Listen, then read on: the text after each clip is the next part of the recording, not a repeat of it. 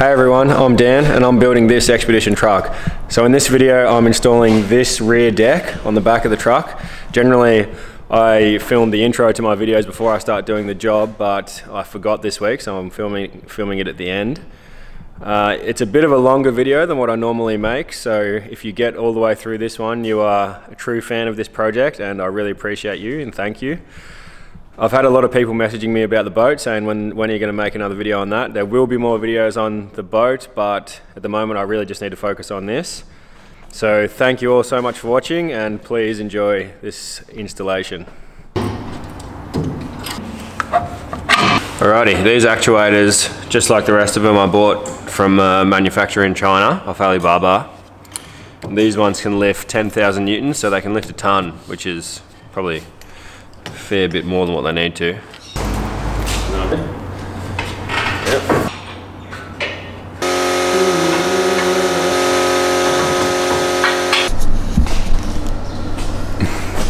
Alright, so this is it mounted.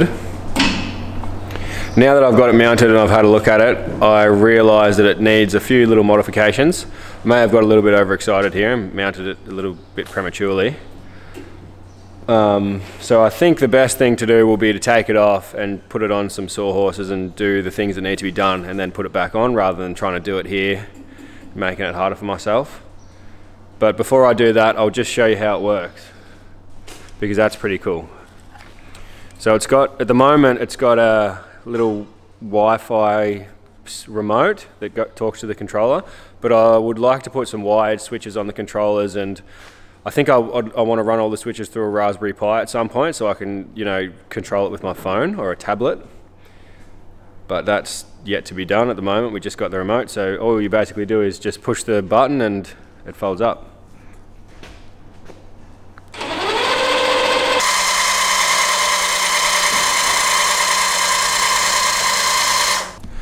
I won't go all the way with it because it takes ages, but you get the picture. So now I'm just going to bring it down, take it off, and I'll do the little modifications that it needs, and then we'll chuck it back on. I've put it on the sawhorses now. I just need to, you can see there's a lot of rust along here because where I had this stored, it was basically sitting in a muddy puddle for about, oh, it would have been at least 12 months. So that's all rusted up there, so I'll just hit that with a wire brush and we'll touch that up. And then just around the front here, these are where there's some support legs bolt on. I don't know what I was thinking at the time, but I welded the plates on top of the frame. And I'm using aluminium decking on top of this, so that's going to cause a problem because, you know, it sits up higher than the rest of the frame. So I could either check the bottom of the aluminium decking out, which probably would not look good at all, or I can just cut these plates off and sink them down flush with the top of the frame. So that's what I'm going to do.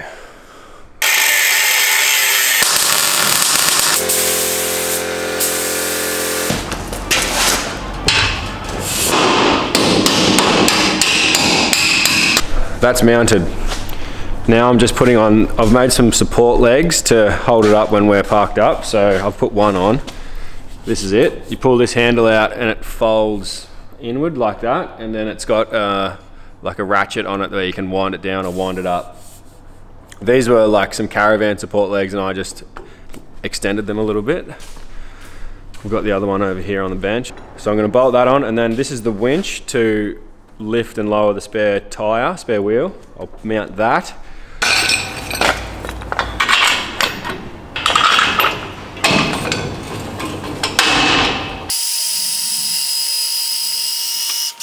Got the winch mounted. So as you can see, the winch is down here. It's a two-way winch, so you can lift and lower with it. And it goes up to a pulley there, over to there, and then it'll come down to the spare wheel, which will be here. It'll sit on these bars here and it'll bolt onto there. So you'll be able to lift it up with the winch and then pull it out and lower it back down. So I'm pretty happy with all that. Now I'm going to start looking at the decking and putting the decking on. So I'll just put the frame back down and then we'll have a look at the decking and how all that's going to work. And where's the remote? The decking that I'm using is aluminium decking. I got it from a company in Australia called Deco Wood. They make aluminium decking and facade products. It's basically, it's a 3mm profile. And it's got like a powder coated finish on it with a bit of some kind of grip stuff. And what I'm going to do with this is I'm going to picture frame the deck, what's called a picture frame. So I'm going to put a piece of decking around the outside like this. And oh gosh.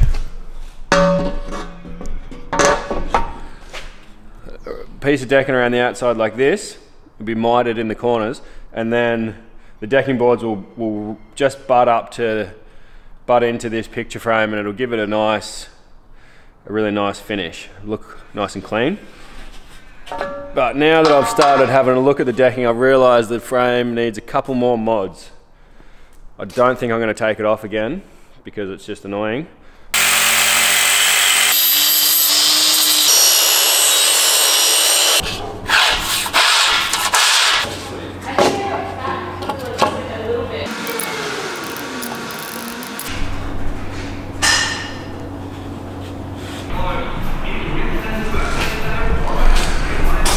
Alright, so I've mounted this picture frame and I'm ready to start putting the decking inside it, but I've just realised that I've had a major oversight, which happens from time to time with me, but this one is a real doozy.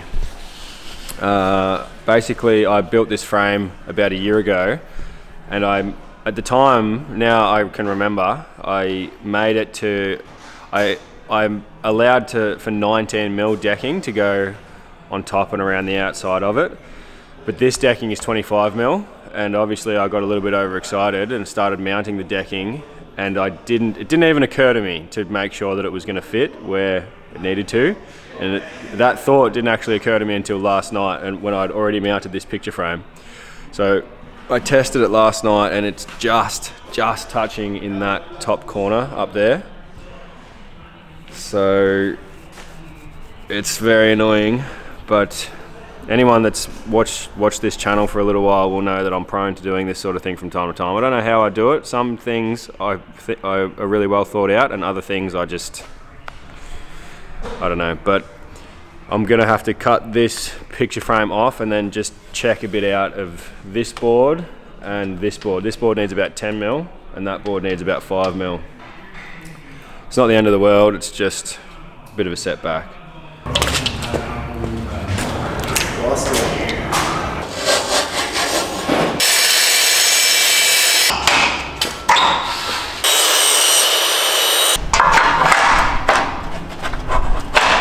We're almost back to square one. I've checked the boards out, I've cut the miters on the corners, and now I'm just gluing some packers in there, and then I'm going to glue the packers to the frame. It's not an ideal kind of fixing situation, but it'll be fine.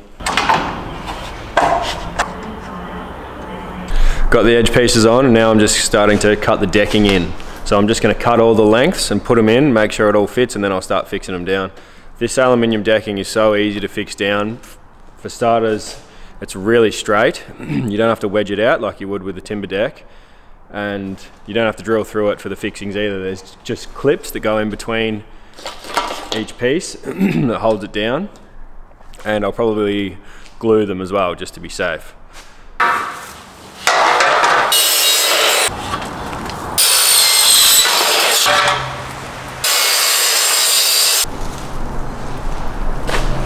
That's all the full lengths cut.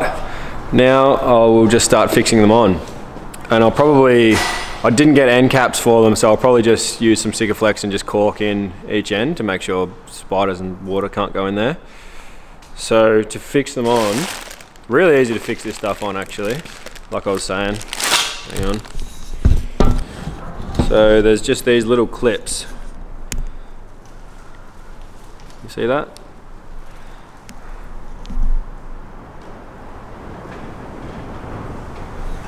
They just go in between each board, and then you put a screw through the middle and it just pulls them down. Couldn't be easier.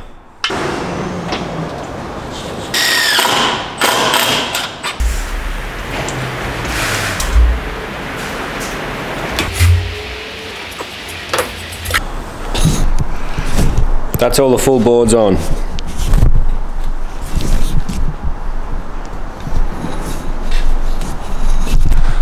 It looks really good. So I've got to put one more board in, but I'm going to have to rip a board down. It's not quite a full width board, so I've already done that. I've ripped a board down, and now I just need to find a way to fill this little piece in here.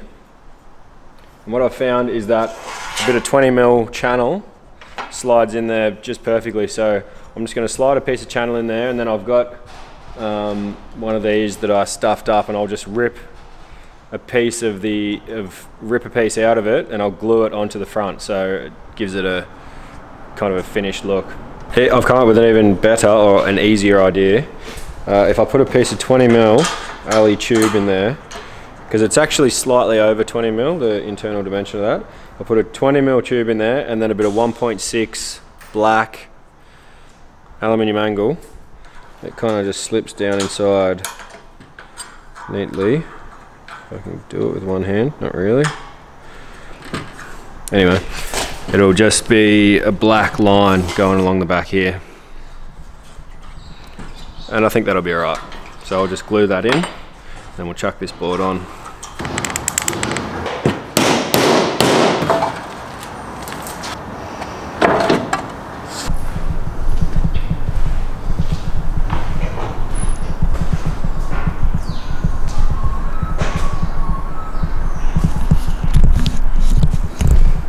It's been about 24 hours since I laid all this, and the glue will have had enough time to hold. So now it's time to lift it and make sure it'll lift up properly and that it fits in neatly. So we'll do that, and then we will look at chucking some latches on it.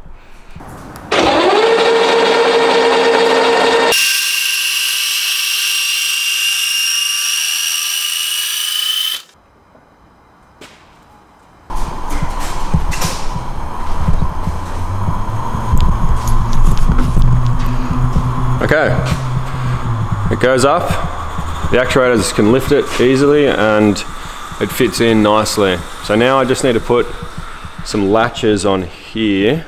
I've got some ready to go. Whoops, these over center latches. So initially I was planning on locking this. I had a three-way latch that went in the middle here, and then you'd like pull the latch and it'd shoot a bar out either side, and the bar came out this hole in this bracket here. But I figured it really needs to be pulled back in to the back of the truck to support it better, whereas that bar just kind of it didn't really support it. It just stopped it from going back. It didn't hold it in, if you know what I mean. So I got rid of that and I'm gonna bolt these over center latches onto this bracket here and put the hook on the deck. I'll probably cut these brackets back a bit and cut that little tube out there because we don't need that anymore. Bolt those on, and that'll pull it back in against the truck. It'll support it while we're driving and stop the actuators from getting shock loaded.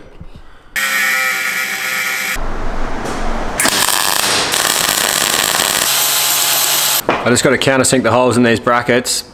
I'm using 10mm bolts, and I didn't have a countersink big enough to do a 10mm countersunk bolt, so I just got a 20mm drill bit and sharpened it to the same pitch as the bolt head. And I'm just using that to make the countersink.